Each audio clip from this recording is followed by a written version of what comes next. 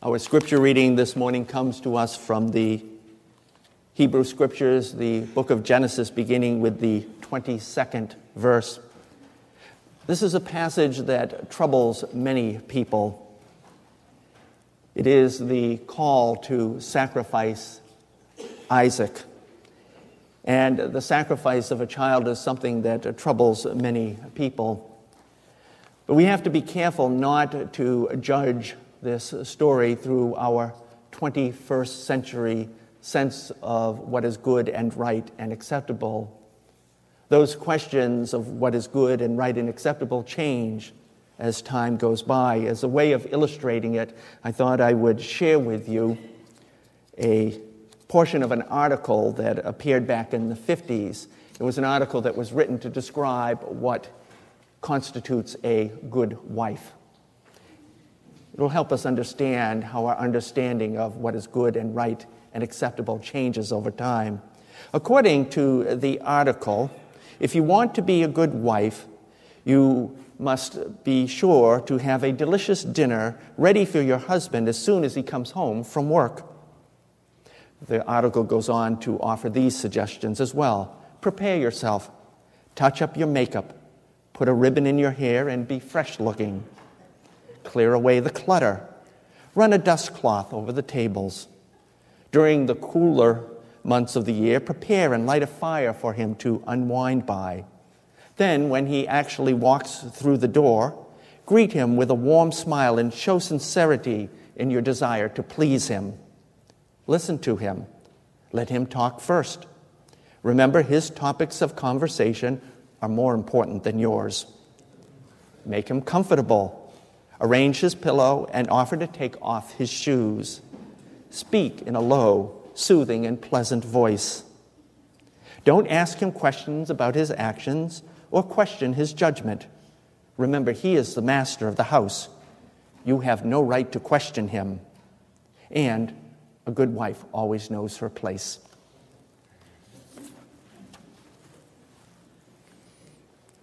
I dare the husbands to try that this week.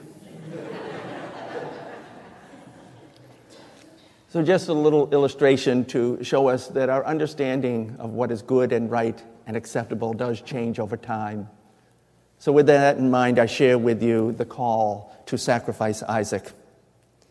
After these things, God tested Abraham and said to him, "Abraham." And he said, "Here I am." He said, "Take your son, your only son Isaac, whom you love, and go to the land of Moriah, and offer him there as a burnt offering on one of the mountains of which I shall tell you." So Abraham rose early in the morning, saddled his donkey, and took 2 of his young men with him, and his son Isaac. And he cut the wood for the burnt offering, and arose and went to the place of which God had told him. On the 3rd day, Abraham lifted up his eyes and saw the place from afar. Then Abraham said to his young men, "Stay here with the donkey. I and the boy will go over there and worship and come to you again." And Abraham took the wood of the burnt offering and laid it on his son Isaac. And he took in his hand the fire and the knife. So they went, both of them together. And Isaac said to his father Abraham, "My father." And Abraham said, "Here I am, my son." Isaac said, "Behold the fire and the wood, but where is the lamb for the burnt offering?" Abraham said, "God will provide for himself the lamb for the burnt offering, my son." So they went, both of them together. When they came to the place of which God had told them, Abraham built the altar there and laid the wood in order, and bound Isaac his son, and laid him on the altar on top of the wood. Then Abraham reached out his hand and took the knife to slaughter his son. But the angel of the Lord called to him from heaven and said, "Abraham, Abraham." And he said, "Here am I." He said, "Do not lay your hand on the boy or do anything to him. For I know now that you fear God, seeing that you have not withheld your son, your only son, from me." And Abraham lifted up his eyes and looked, and behold, behind him was a ram caught in a thicket by its horns. And Abraham went and took the lamb and offered it up as a burnt offering instead of his son. So Abraham called the name of that place, "The Lord will provide." As it is said to this day, "On the mount of the Lord it shall be provided." Let us pray. May the words of my mouth and the meditations of our hearts upon the Scripture be acceptable in your sight, O Lord, our strength and our Redeemer. Amen. So here's a question for you. When was the last time you osculated?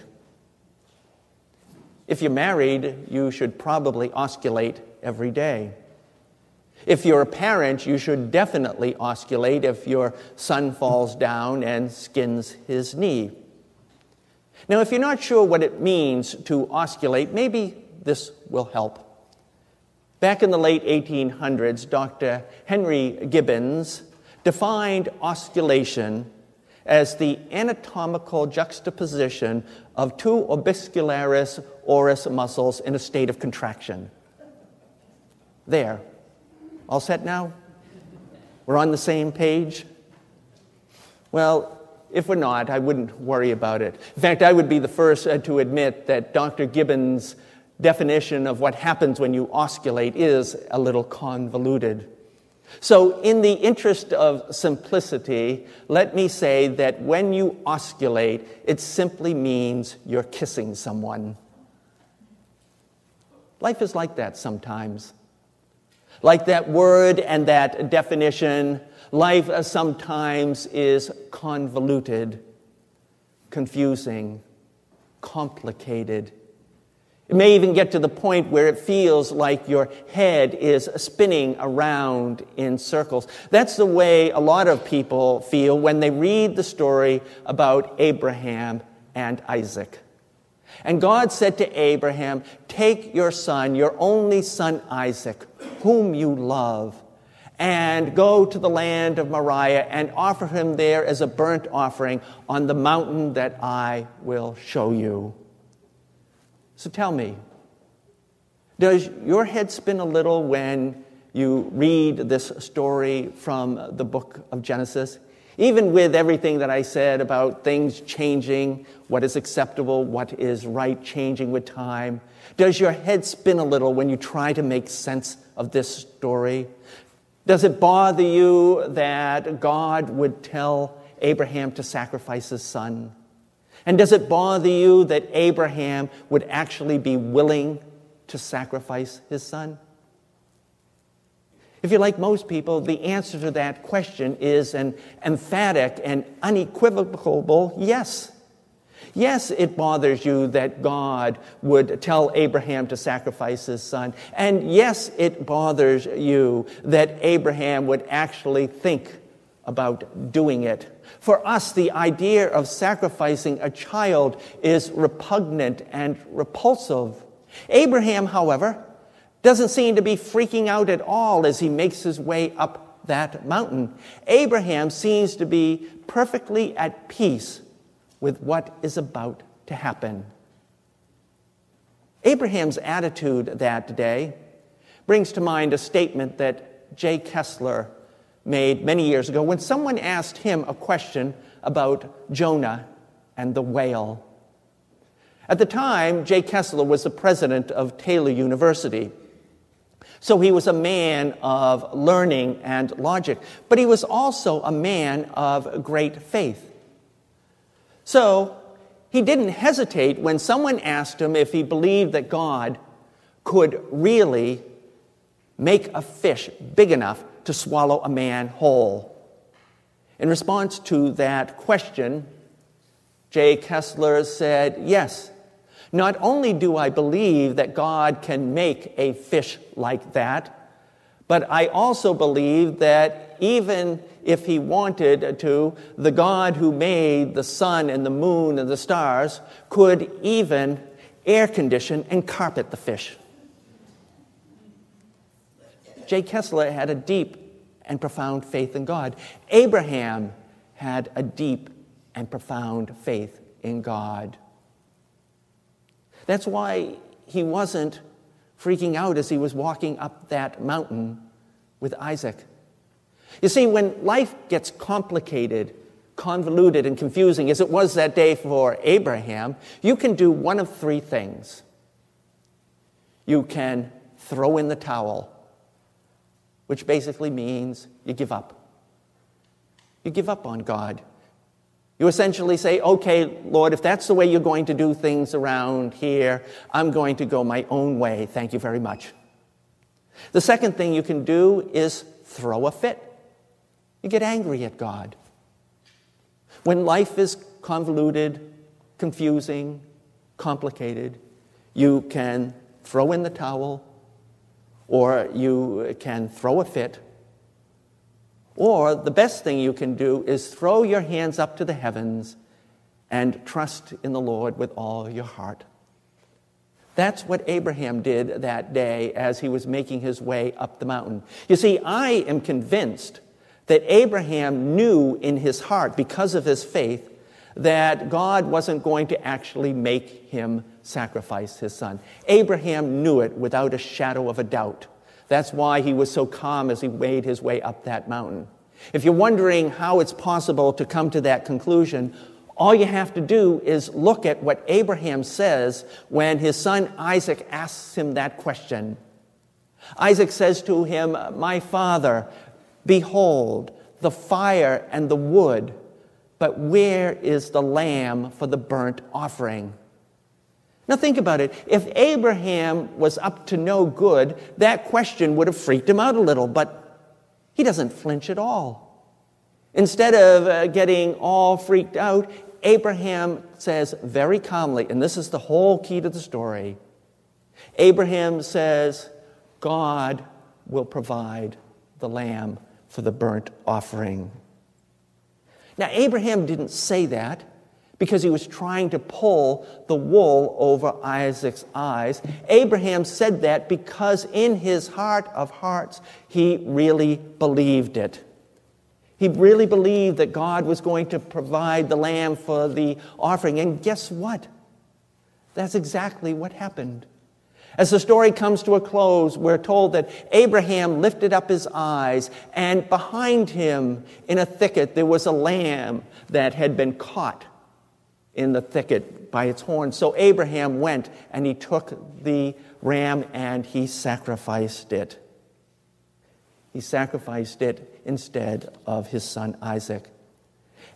You see, as Abraham was making his way up that mountain, because of his faith, he knew that somehow, some way, God was going to make it all right in the end. God will provide, my son. God will provide. I know that God will provide.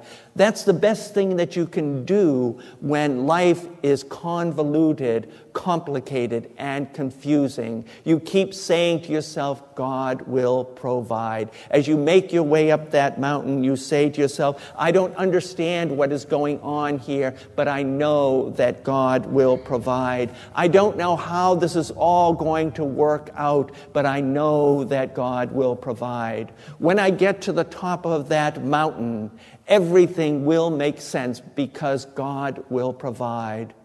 I know that God will provide. If you get tired of saying that over and over again, here's another suggestion. Just ask yourself this question. Does God have a skeleton? That was a question that a teacher who taught English as a second language got from one of her students. It happened when they were looking at a large poster of a skeleton. At the top of the poster was the word, inside of me. Well, there was this little girl from India, and she wasn't sure she liked the idea of having this scary-looking thing underneath her skin. So she raised her hand and said, Mrs. K, do you have one of them inside of you? The teacher smiled and said, yes, I have one inside of me. The little girl thought about it for a moment, and then she said, even God has one of those inside of him? Now, a question like that might make our heads spin a little, but Mrs. K didn't flinch. She was used to questions like that, deep theological questions from 6-year-olds. So she just smiled and she said, "If God needs a skeleton, I'm sure he has one." That satisfied the little girl's curiosity, and Mrs. K went on with her lesson. Does God have a skeleton? Who knows? It doesn't matter who you are. You and I are never going to be able to understand everything about God, which means that, like it or not, there are going to be times in this life when things just aren't going to make any sense at all, no matter how hard you try to figure it out. When that happens, you can throw in the towel, you can throw a fit, or you can throw your hands up to the heavens and say to yourself, God will provide. Amen.